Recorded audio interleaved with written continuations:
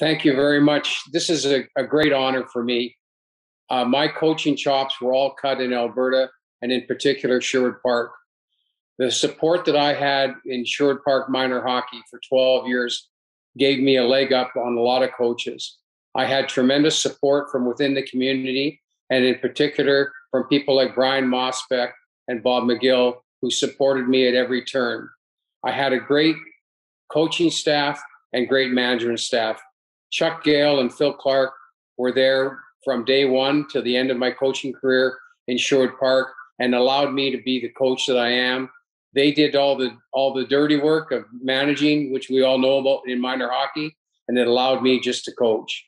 The other part that Alberta played such a huge part in my career was the summer support that I got from the college and university coaches. I can't thank guys like Dave King, Claire Drake, George Kingston enough for all the support and all the direction they gave us in the summer. They allowed us to become coaches and understood the science of coaching. They were very unselfish every summer in spending time in helping us learn how to understand the concepts of what it was like to build a team. Those gentlemen really put their best foot forward so all of us could succeed.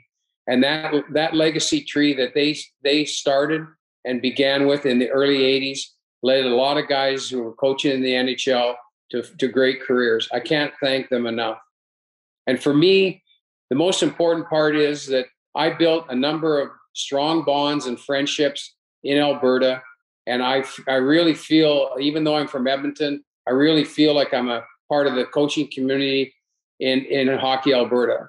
This honor for me means a great deal because it shows value for what I did in minor hockey and the support and love that I got from not only parents, but players also.